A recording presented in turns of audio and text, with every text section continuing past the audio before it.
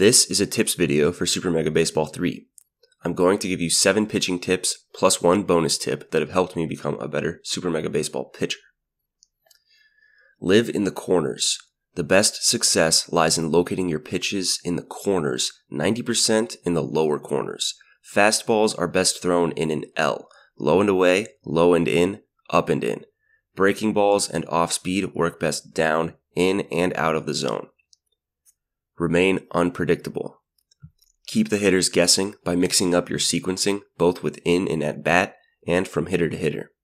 Do not start more than a couple consecutive batters off with the same pitch or location.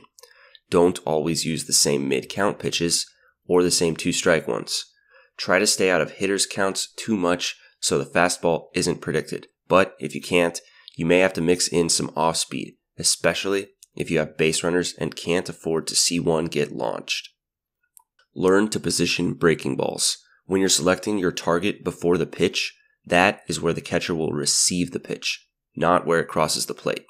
So to set up a pitch with any movement, you will place the target outside of the zone where, if you succeed, the pitch will cross the plate just on or off the corner. Learn to power pitch. You're going to get weaker contact more often when you have a good charge on a pitch. The risk with power pitching is that aiming it can be a bit more erratic and it has potential to be less accurate on an overcharge. With practice, these risks are minimized and power pitching is almost always worth it. I will only ever get away from power pitching when I have a pitcher with very low accuracy and either I'm in a hitter's count or I am working in a breaking ball that I don't expect will be swung at. As you climb the ego ladder, it becomes imperative to hit your 99s, as anything less has a great chance at getting blasted. Work to your pitcher's strengths. Look to use your best options late in at-bats or against the best hitters or in the most critical situations. If you're a junk thrower, this means breakers either in or out of the zone. If you're a velocity arm, this means elevated fastballs or fastballs just off the plate.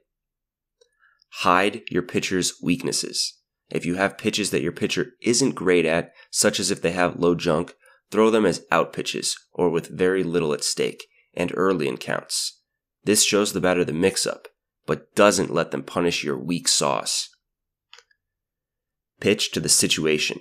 If you need a ground ball, pitch down, in, and out of the zone. If you need a pop-up or a punch-out, you can try to pitch up, but it is risky because they will drive high pitches more often. If you go for this, it is crucial to hit your spots in 99s to give yourself the best shot at weak contact.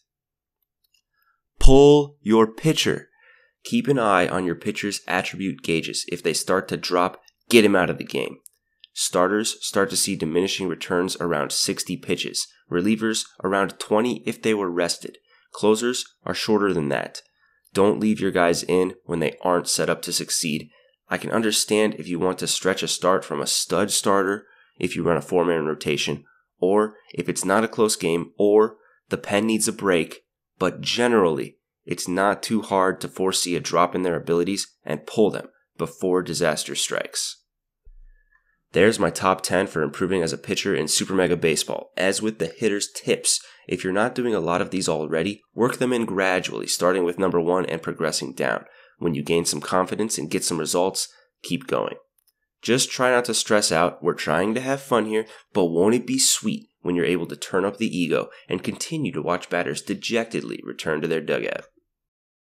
What are your favorite pitching tactics? Would you like to see the tips series continued? Let me know. Oh man. That's okay. Alright. Let's go off the plate. I got the plate. That's strike 3. And that's it. The Moonstars are champions.